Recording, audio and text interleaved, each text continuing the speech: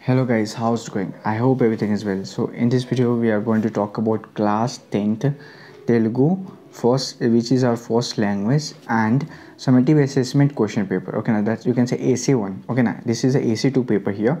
All right, so well, actually we already know that you have to already add about this one. So this is your paper of AC2. Okay, so actually let's see that here we already see the paper 1 and this is a paper 2 AC2. Okay, so you can see here. So you have to read this paragraph and then you have to be answer this according to that one. Then see that paragraph one is here, and then after 6, 7, 8 and 9, 10 is it you have to be choose from there and you have to write.